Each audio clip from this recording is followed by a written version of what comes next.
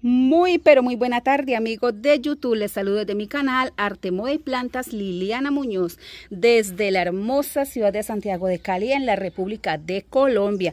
Ya saben, amigos, que soy orgullosamente colombiana. Y miren lo que tengo por aquí. Miren esta espectacularidad de macetas y todo con reciclaje de basura a lujo, amigos. Macetas de lujo, miren. Qué preciosas están estas señoritas. Aprovechando, amigos, que hoy estamos a 1 de mayo y iniciamos mes de la madre y vamos a dar muchos regalos. Entonces vamos a elaborar de estas hermosas macetas para regalar. Estas hermosas macetas a cualquier persona, a cualquier mujer le va a encantar. Así que si no sabías qué regalar en este mes, pues aquí tienes algo fácil, bonito y económico. Tiene las 3B, amigos. Así que no se pierdan el video completico para una mejor comprensión. Continuemos con el video. Muy bien, amigos, y para elaborar esas hermosas macetas que ustedes acaban de ver, tan hermosas y elegantes, que se pueden colocar en cualquier lugar donde usted desee para adornar su casa, lo vamos a realizar con material reciclable. Aquí tengo este pote que es de suavizante. Ustedes pueden utilizar el pote que ustedes quieran, le pueden dar la figura que ustedes deseen. Para eso, mire, este pote tiene como la figura, debemos de aprender a conocer los potes y así mismo darle la figura. Por ejemplo, este que tiene esta manigueta lo vamos a utilizar como cuello. Entonces, si por acá viene la maceta, bueno, vamos desarrollándola, y para eso he tomado de internet 2 cabezas de cisne, mire, con papel reciclable, todo reciclable, amigos. Mire, aquí tengo esta cabeza, tengo esta otra y voy a ver cuál se acomoda mejor, y para eso las voy a recortar para luego acomodarlas. Ya saben que el hacer manualidades, esto desestresa, eso nos desestresa, y fuera de eso estamos ayudando al planeta y vamos a hacer cosas hermosas para nuestra casa, para nuestro jardín. Y en este caso, pues vamos a elaborar, aprovechando que es el mes de la madre, aunque el mes de la madre, el día de la madre es todos los días, ¿verdad? Todos los días tenemos que estar pendientes de nuestra casa, de nuestros hijos, pero bueno, hay una fecha especial para celebrarla, así que vamos a aprovechar que estamos iniciando mes y vamos a comenzar con el pie derecho. Así que voy a recortar muy bien, miren, así de esta manera. Si ustedes tienen buen pulso y desean, pues lo pueden dibujar directamente en la botella, no hay ningún problema. En mi caso, pues yo a veces dibujo, pero pues lo quise hacer así para que ustedes vean que les queda mucho mejor. Bueno, ya los tengo así recortaditos. Ahora lo que vamos a hacer es a mirar cómo lo podemos acomodar. Miren, ya ustedes le buscan la forma. Esto también lo vimos ya en el otro video. Si ustedes quieren, recuerden que esto viene formando parte del cuello. Bueno, yo lo voy a colocar como por aquí, más o menos así. Lo voy a pasar aquí, calcadito, y ya les muestro. Miren, observando, me queda más bonito como la parte de arriba. Él tiene como esta subidita, pero no importa. Entonces, para que pegue como de aquí, y miren cómo va quedando. Quedaría precioso, ¿verdad? Si lo puedo poner más paradito, mire, queda como más elegantico, o como ustedes deseen colocarlo. Eso ya es creatividad de cada uno. Miren, no sé si se alcanza a ver bien. Ya le pasé como la margen. Ahora termino como de rellenarle esta partecita así, haciendo la forma del piquito, que es como así. Bueno, ya voy a repintarlo con marcador y ya les muestro. Bueno, aquí les doy otra opción. Si ustedes al tenerlo así, miren, ven que está como muy cortico el cuello, como que viene más dobladito, entonces borramos esto que ya tenemos hecho y lo bajamos más para que quede como más arqueadito. Ya, como les digo, ustedes ya aprenden a diseñar y a formarse sus propias macetas con su propia creatividad. Yo lo estoy borrando porque no me parece que queda bien así, entonces pues lo estoy borrando y lo voy a volver a hacer. Miren, ahora sí ya es de mi agrado. Quedó el cuello más largo. Ahora sí lo que voy a hacer es que voy a comenzar a repintarlo para que se vea, para que ustedes lo puedan observar mucho mejor. Lo voy a repintar todo así. Algunos me han estado preguntando con qué corto. Miren, se corta con esto, con este aparato. No sé ustedes cómo lo conocen. O si no, pues con una navaja o con un bisturí, con lo que ustedes, una tijera, con lo que a ustedes les quede más fácil para cortar. Bueno, el secreto para poder cortar, amigos, ustedes llegan y rompen. Ahora sí, no lo van a poner así parado ni no, ni nada, ni no. Palabras lilianicas. Entonces lo acuestan un poquito y se vienen de esta manera. Esperen, lo recuesto en la mesa para poder mostrarles mucho mejor. Apoyamos, metemos el bisturí y acostamos así un poquito y nos venimos recortando. Miren, así de facilito, con mucho cuidado. Miren, bueno, ahí me salió un poquito. Miren cómo queda de fácil para recortar. Volvemos y hacemos la misma operación. Lo ponemos así de costado. Con cuidadito. Vamos recortando. Hay partes que son bastante duritas. Bueno, no les voy a mostrar todo el proceso de corte porque entonces nos demoramos bastante. Miren, amigos, cómo ha quedado de precioso. Miren la colita, cómo quedó. Ahora lo que vamos a hacer con el restante es lo siguiente. Vamos a hacer todas las plumitas o las alitas. Bueno, vamos a, si ustedes quieren, sacan molde para hacer esto. De lo contrario, pues lo hacen a ojo. Vamos a hacer como especie de estas cosas así. Miren, no sé si me alcanzan a ver. Así. Vamos a cortarlas todas así. Bastante. Vamos a sacar muchas, las que más podamos. Miren, todas así. Venga, se los marco mejor para que puedan observar mejor. Miren, con el sobrante vamos a elaborar toda la alita o las plumas. Vamos a hacer como especie de una hojita. Miren, así. Vamos a sacar todas las que más podamos para no desperdiciar nada. Se me quedó torcidita por esto.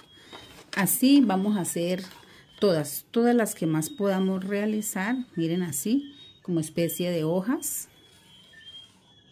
Y luego recortamos. Miren, ya lo marqué todo. Ahora sí voy a recortarlo. Puras hojitas hice.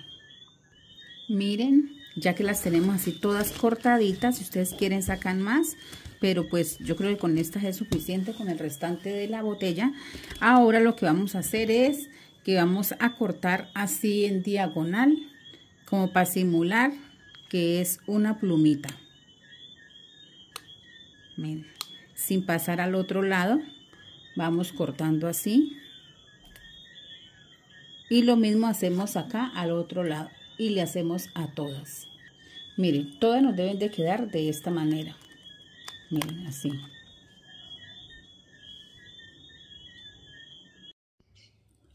Muy bien, ya tenemos todas las subplumitas elaboradas. Miren cómo quedaron de preciosas. Miren, todas las hicimos de esta misma forma. Miren, así deben de quedar.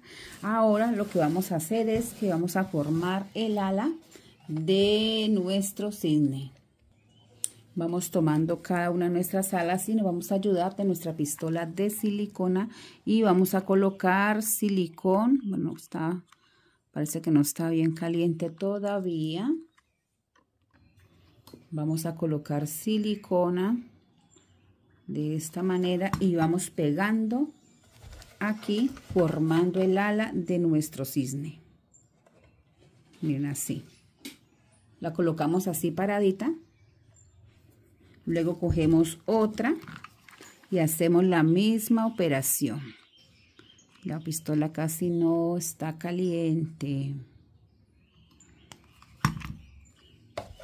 La colocamos, ajustamos para que vaya dando forma. Miren, vamos colocando así. Cogemos otra pluma, colocamos silicona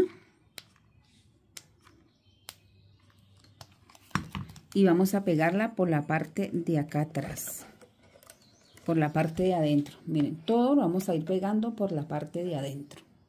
Bueno, amigos, un detalle que se me pasaba por alto es por aquí fue donde la parte delantera, pero al pegarlas acá para formar el alita, no lo vamos a colocar por aquí, a pegarlas así, como ustedes pueden observar, las estoy pegando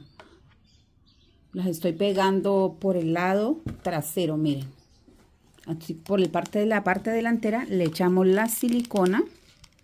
Bueno, ya cambié la pistolita que estaba como molestando, ya estaba viejita, miren, y seguimos pegando así. Recuerden, no por el lado donde las cortamos, por aquí las cortamos, por aquí están marcadas, aquí le echamos la silicona y las pegamos por la parte de atrás.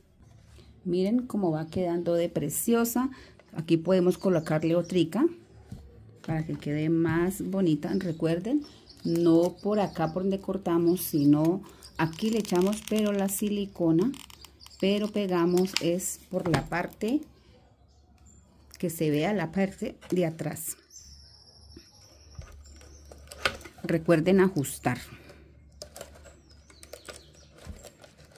Miren, aquí me quedó ya mi alita elaborada.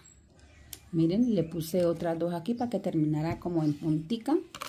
¿Cómo van quedando? ¿Qué les parece? Queda preciosa, ¿verdad?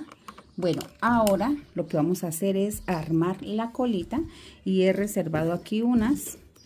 Vamos a hacer lo mismo y vamos a colocarle la colita.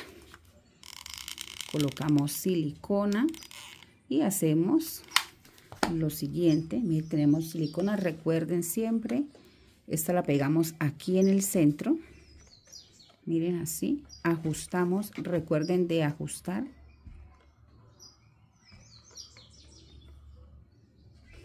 Luego colocamos la otra.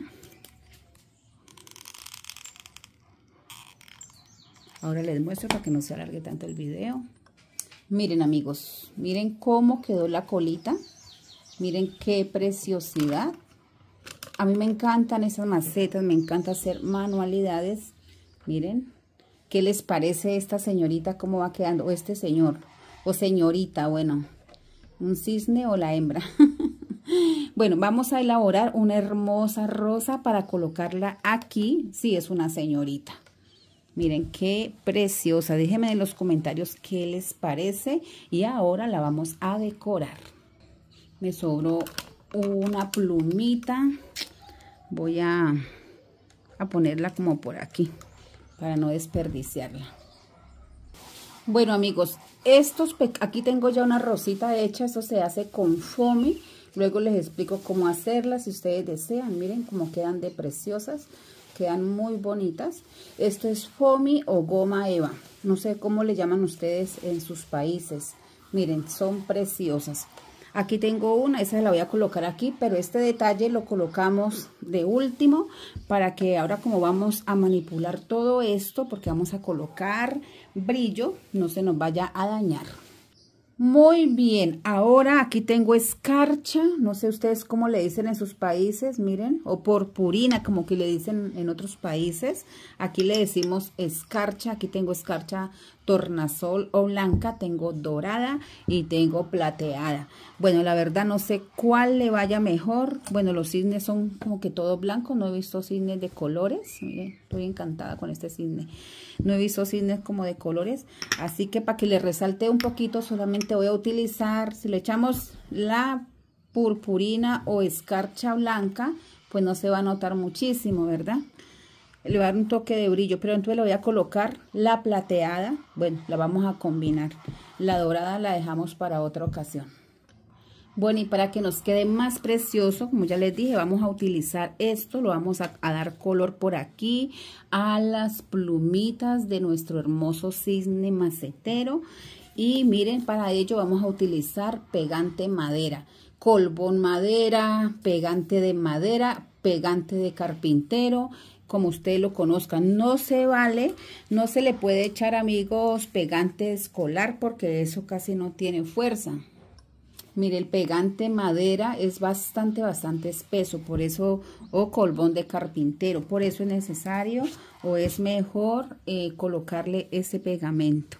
Bueno, a retirar esto por acá porque se me cae y hago un reguero. Vamos a utilizar un pincel y lo que vamos a hacer es lo siguiente. Empapamos un poquito nuestro pincel, no mucho, y vamos a empezar por las plumas traseras. O bueno, vamos a empezar por la colita mejor. Comenzamos y hacemos lo siguiente, así. Vamos a colocar nuestro colbón. Así.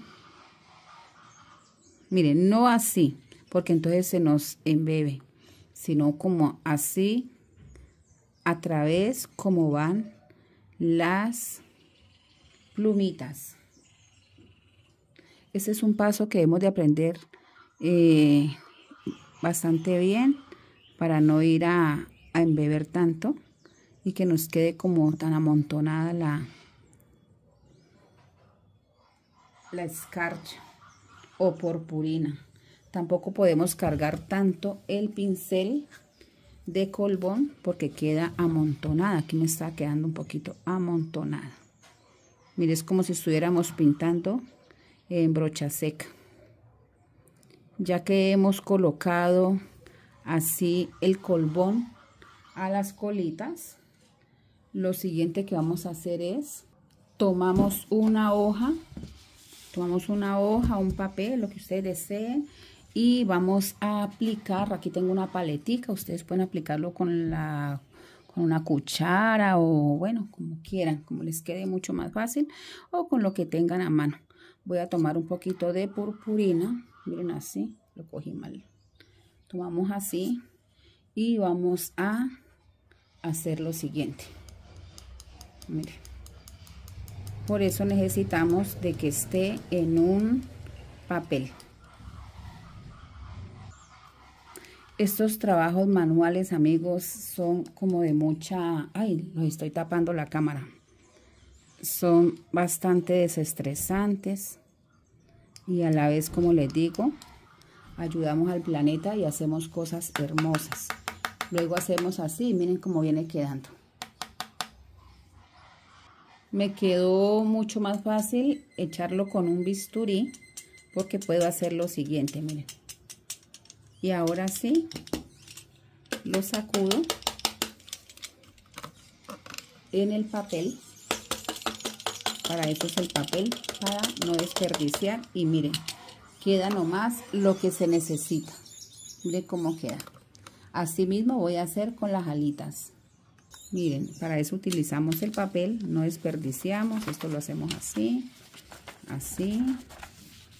Recogemos, vaciamos y no desperdiciamos absolutamente nada. Hay que ahorrar, amigos, hay que ahorrar. Y haciendo esta maceta nos estamos ahorrando dinerito y a la vez pues quedan muy preciosas. Hacemos lo mismo con las alitas. Empezamos por la parte de acá atrás. Miren. Y es la misma técnica que hicimos con la colita.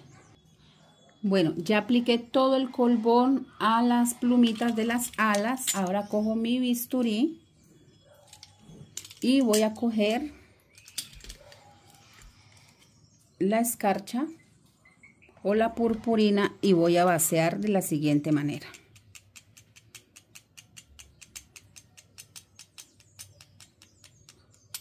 Recuerden, amigos, que esta es una hermosa idea, un detalle muy bonito para regalar ahora para la fiesta de la madre. Aprovechen y regalen macetas con plantas, lógicamente, ya plantaditas. Miren, un detalle muy bonito, muy original de cada una de ustedes. ¿Qué les parece la idea? Bueno, y ahora sí vamos botando la escarcha aquí en la hoja. Miren cómo va quedando de preciosa. ¿Cómo les parece a ustedes esta idea? Miren, ha quedado espectacular. Bueno, vamos a agregar detalle, vamos a terminar y lo que voy a hacer es que voy a pintar de rojo. Recuerden, deben de ser con marcadores, colores permanentes, no pueden ser colores borrables. Con este color rojo voy a pintar todo el piquito. Miren cómo me quedó el piquito ya pintadito. Vamos a elaborarle. Ellos por aquí tienen como un pequeño orificio, como la naricita, no sé, por donde respiran, es como una pequeña gota. Miren, así quedó precioso. Ahora vamos a elaborar las pestañas. El cisne está dormido. Si queremos, ahí le agregamos un poquito de color, como simulando que el párpado está cerrado. Pero bueno, vamos a hacerle unas pequeñas pestañas. Pequeñas pestañas, no, hermosas pestañas. Como si él estuviera despierto. Al yo tener el cisne así, tocaría hacer las pestañas a la parte de arriba. Pero como está dormido, se las voy a hacer en la parte de abajo. Vamos a ver cómo me van a quedar.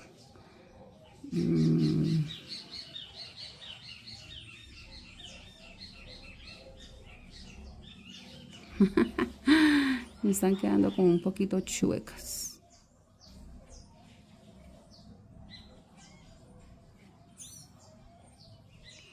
Bueno, así. No me quedaron tan hermosas, pero bueno. ¿Qué les parece? Ahora vamos a pegar la florecita. Ustedes pueden pegar una que ya tengan por allí o pueden hacer una. Pueden ponerle un moño. Pueden, amigos, ustedes son bastante creativos también. Wow, me pegó aquí, vean. Bueno, voy a colocarle más porque se me cayó y se me le quitó la silicona. Vamos a pegarla. La pegamos en el nacimiento del ala. Allí. La ajustamos para que pegue muy bien. Y miren cómo ha quedado de hermosa esta señorita maceta cisne, una dama. Bueno, a esto nos falta algo y son los agujeros de drenaje. Voy a hacérselos. Amigos, y así es como quedó ya nuestra maceta cisne. ¿Qué les parece? Miren, ha quedado preciosa. Si ustedes la ponen al sol, pues lógicamente les va a brillar espectacular. Miren cómo se ve de hermosa. Bueno, no está haciendo sol. Esto lo pueden utilizar, amigos, como macetero. Yo últimamente no las estoy sembrando las plantas en ellas porque me encanta estarlas cambiando. Entonces la utilizamos mejor como macetero. Déjenme en los comentarios ustedes cómo la van a utilizar y si la van a elaborar. Para los que estaban pensando regalar una planta ahorita el Día de la Madre y no tenían una maceta pero tienen la planta, entonces aquí ya les dejo esta preciosa idea para regalo, miren. No es sino que pongan la planta de su agrado. Muy bien, vamos a elaborar otra hermosa maceta y seguimos utilizando material reciclable. Miren, les aconsejo no botar todo esto o encargárselo a amigos y familiares. Y como siempre, aquí tengo ya una cabecita de cisne. Miren, la vamos a acoplar de la manera que queremos que nos quede. Bueno, esto lo vamos a hacer completamente diferente, como vieron al inicio. La voy a calcar por aquí y ya les muestro. Dice, esta parte ya la saben. Así que luego les voy a explicar cómo hacer la parte de acá. Miren, ya tengo dibujada aquí la cabeza. Ahora vamos a elaborar la parte de acá. Bueno, aquí ya tengo elaborada la cabecita como siempre, miren. Ahora aquí repinté un poquito para poderles mostrar y lo que voy a hacer es lo siguiente. Bueno, vamos a hacer esto. Vamos a hacer como una pequeña luna. Aquí lo tengo yo un poquito ya marcadito.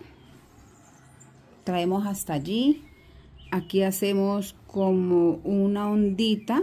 Esto va a ser como el ala de nuestro cisne. Miren, así va quedando. Acá atrás, como siempre, hacemos como la colita también, y a la parte del otro lado le hacemos una especie de ala, pero sin diseño ya. Y aquí, por aquí cortamos. Esta es la seña donde cortamos. Bueno, en la parte de aquí vamos a elaborar como unas pequeñas gotas, así.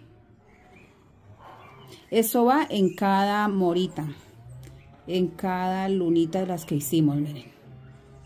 Vamos elaborando así. Y aquí, enseguida en la puntica de ella, vamos a hacer esto. Miren, así bien fácil y sencillo. Déjenme en los comentarios qué les parecen las manualidades que estamos viendo aquí en este canal. Si les parecen fáciles, si les parecen difíciles, ¿qué opinan? Miren, aquí tenemos ya nuestro cisne o un pavo, como ustedes le quieran colocar. Vamos a recortar. Bueno, si quieren, aquí se los pauso un momentico. Si quieren de pronto mirar bien antes de cortar, miren. Recuerden, amigos, que hacer manualidades es muy fácil, muy sencillo, y esto nos desestresa. Ahí tengo el proyecto quieto por si quieren mirar cómo queda, miren, o por si quieren calcarlo. Si quieren calcar el ala, ahí se los pongo en cámara, porque podemos calcarlo. Ustedes lo calcan y yo lo ponen al tamaño necesario. También les pongo la cabecita por si la quieren calcar. Bueno, ahí se la dejé quietecita para que ustedes puedan calcar, miren. Bueno, listo. Vamos a cortar. Y vuelvo y les repito, colocamos nuestro cortador no así parado, sino como acostadito, y vamos haciendo una leve presión, miren, y así vamos dando la forma a nuestro proyecto. Ahorita les muestro cuando esté cortadito. Bueno, ya corté todo la parte de acá, ahora lo saco. Voy a cortar todo esto, eso también lo vamos a sacar. Todo esto lo sacamos, van a quedar aquí como unos huequitos. Y en la parte de aquí también vamos a sacar. Miren, ellas quedan así. Miren.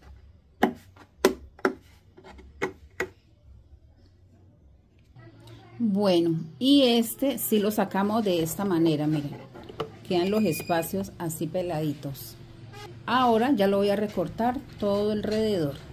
Bueno, amigos, así queda ya nuestro cisne. Miren, voy a pintar el pico, pero antes de pintar el piquito, o bueno, sí lo voy a pintar, y vamos a echar también escarcha por aquí para que quede precioso. ¿Qué les parecen estas ideas, amigos? Miren, amigos, el piquito y esta cresta también va de rojo. Va a quedar precioso, ¿verdad? Miren qué precioso. Miren cómo queda con la cabecita roja.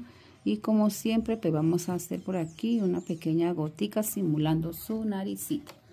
Ahora sí, vamos a colocar escarcha por aquí, así como colocamos en el otro. Bueno, a este le voy a colocar escarcha dorada para que nos queden los dos proyectos un poquito diferentes. Colocamos de esta manera, como siempre, encima del papel. No olviden, amigos, de suscribirse al canal, de activar la campanita para que YouTube les anuncie cuando se suba nuevo contenido. Ya les muestro cómo queda. Bueno, les cuento que esta escarcha dorada no me gustó para nada, así que se la voy a cambiar. Bueno, ya la lavé. Y como estaba sin secar todavía, pues fue facilísimo de quitarla. Ahora le voy a aplicar la escarcha plateada. Miren, así quedó con la escarcha plateada. Bueno, la verdad, pues está bonito, pero me gustó más el otro. Miren cómo quedaron. Déjenme en los comentarios cuál de los dos les gustó más. Ahora, si a este queremos, también le podemos hacer esto mismo. Miren, podemos hacerle esto mismo. Estas mismas alitas. ¿Qué dicen ustedes? O lo dejamos así. Le colocamos alitas o lo dejamos así. Bueno, amigos, vamos a colocarle un moñito a este, a ver si cambia, porque la verdad fue que casi no me gustó. No sé ustedes qué opinan. Bueno, vamos a colocarle una flor de adorno. Aquí tengo dos flores, dos hechas de cinta. Esta florecita yo me las elaboro, son súper fáciles de realizar, se hacen con cintas. ¿Cuál de las dos le quedará mejor? ¿Le quedará mejor esta? ¿Qué dicen ustedes? ¿O esta? Vamos a ver. ¿Esta o esta? Esta, ¿cierto? Esta.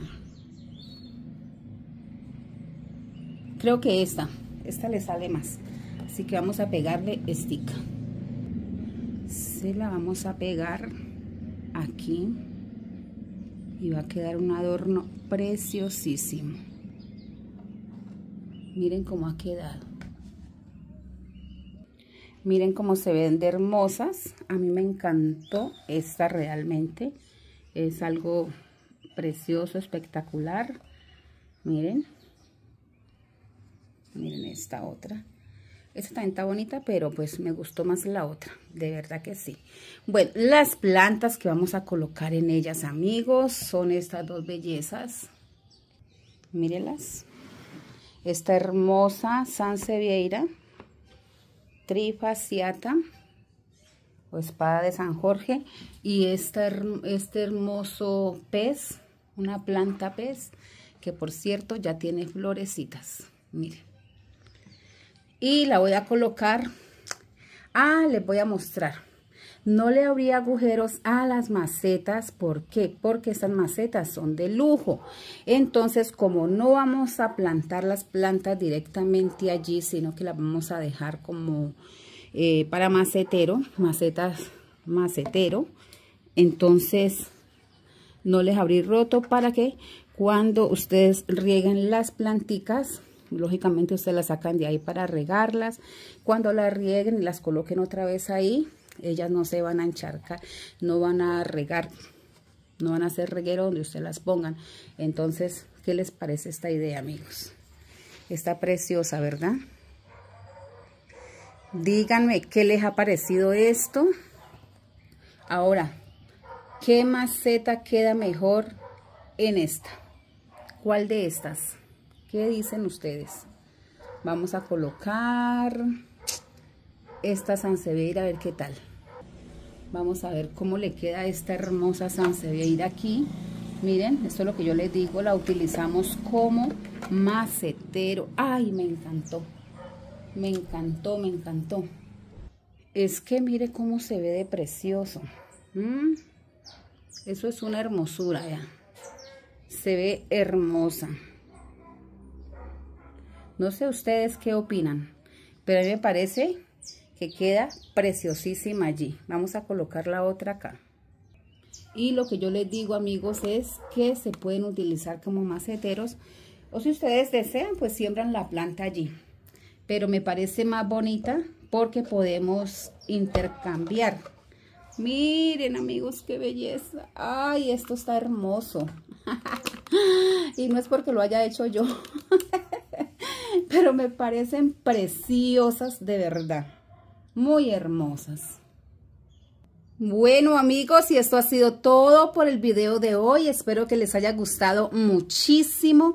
Miren, no tuve necesidad siquiera mirar si esta quedaba bien acá o no, porque es que me parece hermoso cómo quedó cada una con su respectiva plantica. qué día que estaba planeando la idea, yo me imaginaba una sansevieria, o sea, me las imaginaba, esta me la imaginaba así.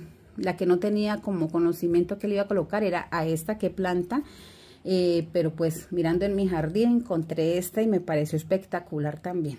Bueno, así que esto ha sido todo por el video de hoy, amigos. Espero que les haya gustado muchísimo, que regalen muchísimas plantas, macetas para este Día de la Madre.